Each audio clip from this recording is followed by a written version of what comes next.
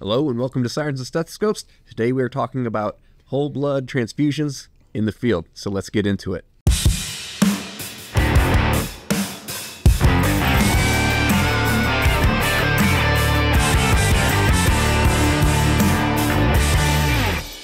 Welcome back. Thanks for joining us. I'm your host, Kevin, and today we're kicking off a bit of a mini-series talking about blood. And since Dracula was unavailable to join us today, I have with me Aaron. Thanks for joining us, Aaron. We're going to talk about some base knowledge on blood. We're going to talk about how it's a fluid choice. We're going to talk about how bleeding does terrible things in the body. And we're going to talk about how to pick out people that probably need blood as a resuscitation fluid as part of this series of episodes. So in this first one, Aaron's joining me to give us some of this base knowledge and talk about fluid choices and maybe how our classic fluid choices haven't always been the best fluid choices now that we've learned some more things. But before we dive in, let's learn about Aaron. Tell us about you a little bit, Aaron. So I've been in the fire and EMS industry now for about 15 years. 6 of those are with a little town down south called Kingsville Fire Department, where I started out, and almost now 9 years with Sugar Land Fire Department. Nice. And as we started talking about blood, Aaron graciously offered to help in a very general way. I believe it was with a text that I was learning about blood, and hey, I'm interested in this. And then a couple weeks later, hey, you're on a podcast. Yeah, this sounds familiar. It sounds familiar. So I appreciate your offer to come be on a podcast without offering to be on a podcast. Thanks, Aaron. No, but this is good because in your role here in the agency, you're going to be the one delivering blood. You're going to be the care provider that determines this patient does or doesn't need blood. And you perform in a capacity to be one of our clinical supervisors that is guiding somebody else's decision on, yes, maybe we do or don't need blood on that patient. So this is a fantastic perspective that you're bringing to us, that I'm really glad that you are bringing to us to talk about some of this knowledge, this information, and what goes into these decisions. Because this isn't just okay,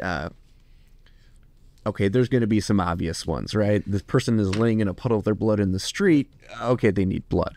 Or there's the person with a paper cut. Okay, they don't need blood. It's going to be the gray zone in the middle that's a challenge. Yes. So I appreciate your perspective on this information that's going to feed those clinical decisions and that judgment. So thanks.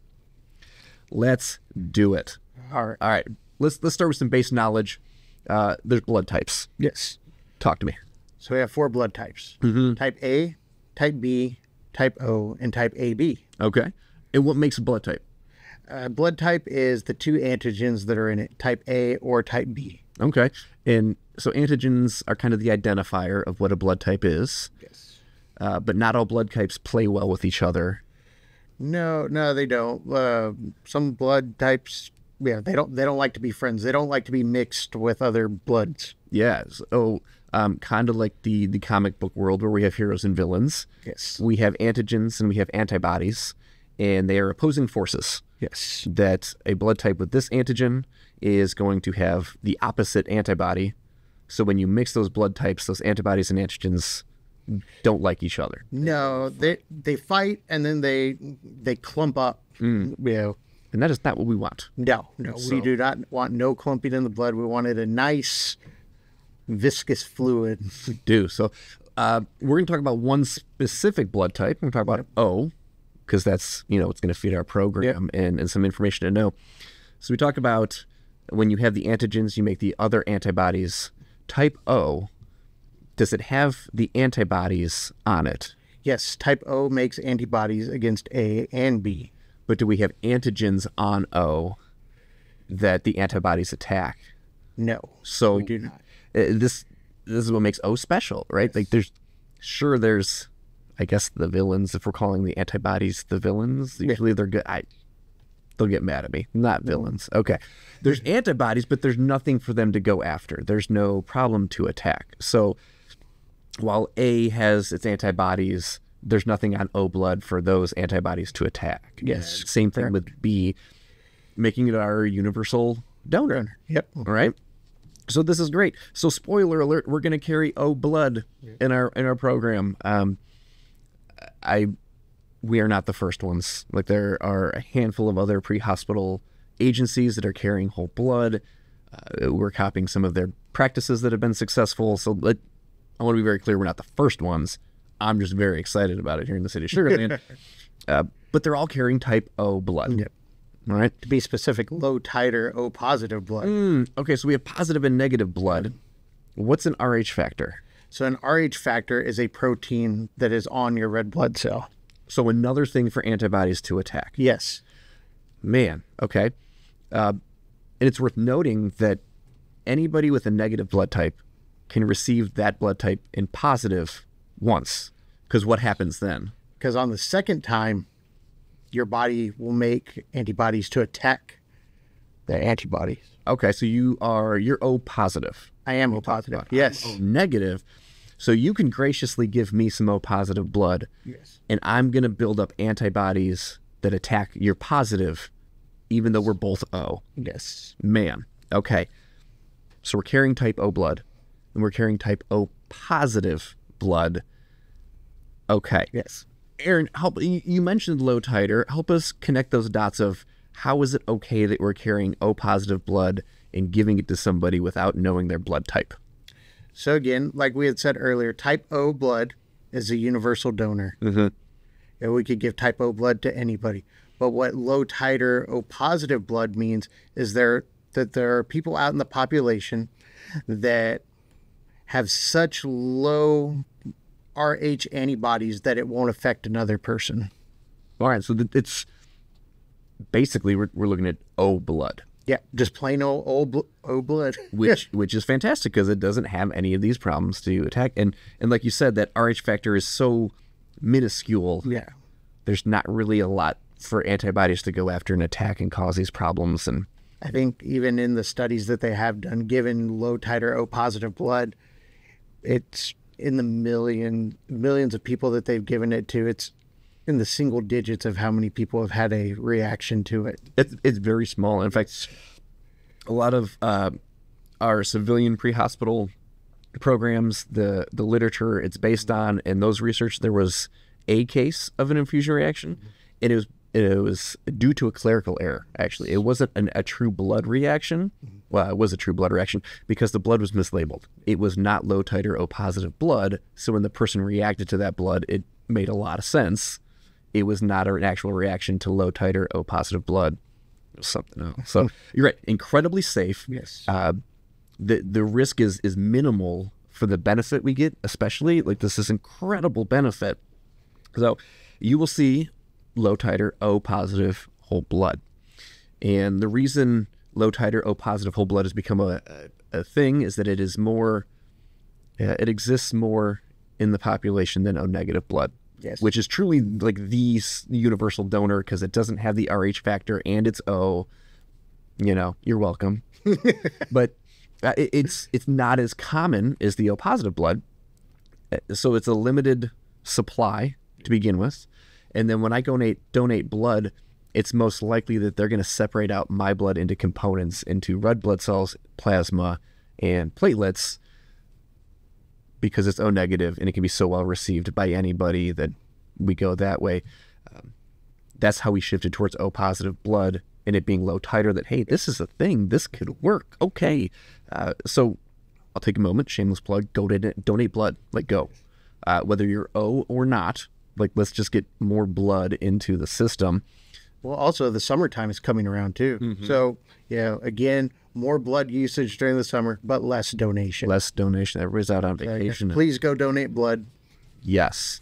And you go ahead and keep an eye on the city of Sugar Land. We have regular blood drives, and we'll get you some opportunities to bleed in there. Don't worry. All right. O positive, low titer blood is phenomenal. It's great. Let's compare it to what we classically do. We get the nasty, gnarly trauma, or we get the person puking blood all over the place. They are tachycardic, they're hypotensive, and they look like garbage. Classically, what would we do to treat that person, Aaron? Classically, what we've been taught. Yeah, establish 2 large bore IVs. Yeah, massive amounts of saline. Just fully wide open, running in. Lots of bags and bags of saline. Just to get that volume up. Get that volume up. Right? Why not? Good thing or bad thing? Bad. No. Bad. We are now learning this. Bad. Okay. Our normal blood pH, 7.3, 7.4, around there. What's the pH of saline? 5.5. Ooh. Makes it very acidic. That's acidic, yes. Yes. 7.4 is just slightly to the basic side. We as humans like to be basic, not basic AF, just a little basic. Right? We're going to talk about this in another conversation another time, but bleeding excessively just produces an acidotic state to begin with. And we're taught to put a bunch of saline in that. We're now perpetuating the acidosis, which the body doesn't like. Like, it causes a lot of derangements. What kind of things come out of massive saline volume infusions in these patients? So we got acute respiratory distress. Yeah, we can flood the lungs with fluid, cause pneumonia long term. We mess with the coagulation factors in the body. Again, we're trying to stop that bleeding. Yeah. But what are we doing? We're just diluting that blood. We're washing away those factors. Yeah. The things we need aren't in saline. We're going to increase hypoxia. Again, we don't have any red blood cells. We're washing out those red blood cells. So that O2 molecule can't be on those red blood cells to carry it to the lungs and to the heart. It becomes a semantics thing. And I love semantics because words matter. That we have this bleeding patient. We're like, oh no, we got to get their blood pressure up. The blood pressure isn't what makes them live. The cellular perfusion is what makes them live. And saline doesn't perfuse cells. So you can have a great pressure. Let's pull them with tons of pressors and tons of saline, and we'll have a pressure for a period of time. But we will have no perfusion. We will have cells dying. We will have an acidotic state. And then we will have a case study later of a pressure of 120/80. What gives? And you're right. It's the whole salt water is good for pasta, not for resuscitation. That's an Andrew Fisher-ism. If you don't know Andrew Fisher, go take a look. He's probably the single name that you can attach to pre-hospital blood programs coming out of the military processes and research and on and on. Yes, good for pasta, not good for resuscitation. The other problem we do with saline is it's Texas. It's hot in the summer. It is. So what do I like to do in the back of my ambulance? And I know me, when summertime comes around, I kick that AC up all the way. So even if it's not working well, and the back of this ambulance is 80, 85 degrees. Still not, it's room temperature. Room temperature, that's where our saline exists. That's a pretty big difference between body temperature and room temperature. Let's say your AC is working great. We got a pneumatic unit coming, it really kicks on, and we have 75-degree saline. That's going to suck a lot of body heat out. And how does that work out in trauma? How does it work out for us? So, the body is already losing fluid. The person or the patient is probably already cold. We're going to cause unintentional hypothermia. Hypothermia in Houston in summertime. Yes. As crazy as it sounds. It's a thing. It's a thing. Right? And we talk about it with our trauma management. You should be sweating buckets when you're managing your trauma patients in the back of this ambulance. They need to be warm. You're right. We'll talk about hypothermia and the challenges it presents in bleeding cases. We talk about it in trauma, but let's be clear. This is bleeding, period. This is obstetrical bleeding. This is GI bleeding that's been going on for however long. Like, medical bleeding is a thing and causes a lot of the same problems. Yes. So this is not just a traumatic bleeding problem. Those are just the most obvious. Medical just takes a little bit more detective work. Yes. So we dump a salty acid that's cold into this person. The body likes homeostasis. There's our fancy word, science class. It means we like things to stay the same. We don't like change. So whatever caused the bleeding is a change. And then we go shift the pH. That's a change. We go shift the temperature. That's a change. So everything's already working against us. Yes. Already. The body systems work in a narrow range. And outside of this range of things, they start to fail. And let's talk about clotting. Doesn't work when the body's cold. Clotting doesn't work when we're acidotic. All right. Again, next conversation segueing into that of where that leads to coagulopathy and death. But saline, so not a great choice in volume resuscitation. No. What's a better choice, Aaron? Plasma. Plasma is great. This has classically been our first choice. What is plasma? So plasma is basically a component of blood. Okay, the liquid component. Yeah. Right. Okay. And what's in there? Clotting factors. All right. Okay. We like those in bleeding. We do like clotting factors. There's another little hidden piece in plasma too, which is interesting. Plasma could be used for treating some angioedema, and people's like, wow, that's kind of wild. That's out there. There's proteins that still exist in the plasma that stunt the inflammatory process. Injury happens, any injury, right? Yeah. And it swells. Yeah. It's a protective mechanism.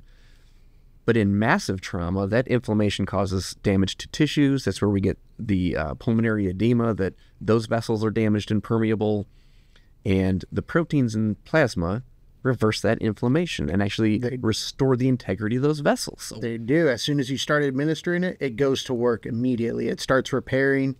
You don't see it, but internally, it does start repairing. yeah, there's a lot of amazing benefit out of a unit of plasma, right? And the key is it's the volume expander, right? Saline will expand volume, kind of. We have the edema going on; it'll get third spaced, but we can put enough in there to expand volume. Plasma is a legitimate volume expander. It starts reversing some of the damage that's there. You're right; the clotting factors are there that we need. We'll talk about how coagulopathy is a breakdown in the clotting process, but it could also just be that we have overrun the clotting process. The bleeding is so massive the body can't catch up, so we'll put some more clotting factors in to help out. But there's a limitation to plasma. It'll do these things. It'll help. What does it not have? What is it not helping us really do that we need? It doesn't have the red blood cells. Yeah. It's not helping us carry the oxygen to the tissues. Yeah. And that's really where we get a lot of the acidosis also, is that oxygen doesn't get to tissues, anaerobic respiration, a lot of dirty product out of anaerobic respiration, right? So we need oxygen. We do. So as fabulous as plasma is, it is limited that it doesn't have the oxygen carrying capacity of red blood cells. Likewise, you give packed red blood cells, another component that it's separated. Packed red blood cells doesn't have all the stuff the plasma has. It doesn't have clotting factors. It doesn't have give or take. Expansion, right? Give or take, yeah. It's like when mom makes you take your little brother to your friend's house. Like, you know, okay, it's probably better than that. I like using that one because I was the little brother that had to go. And you want these two together. Like, these two are good friends. Yeah. There's a third one, though. What's our third component of blood? Packed red blood cells. We talk about packed red blood cells. We got plasma, packed red blood cells. And then we got platelets. Platelets. Yep. What are platelets? Platelets are getting platelets separated out from the blood. Yep. Yeah. They're not red blood cells. It's not plasma. But it's just kind of like its own little thing off to the side. These are the actual building blocks of clots. Yeah. Right? So mass transfusion usually gets one of each of these, a ratio of one of each. Yes. The platelets, the plasma, the red blood cells. For us, carrying components, we'll have red blood cells and we will have plasma. We will not have platelets. Yeah. That's because platelets last about 5 days on the shelf. So we're going to waste a lot of platelets. Yeah. We're not giving blood every 5 days. But red blood cells and plasma last a bit longer. Whole blood lasts a bit longer. So we have these three pieces of blood. We talked about how great plasma is. We talked about how great red blood cells are. We don't have platelets in our component therapy. What's the ultimate solution to volume resuscitation in these people? Whole red blood. Or whole red blood.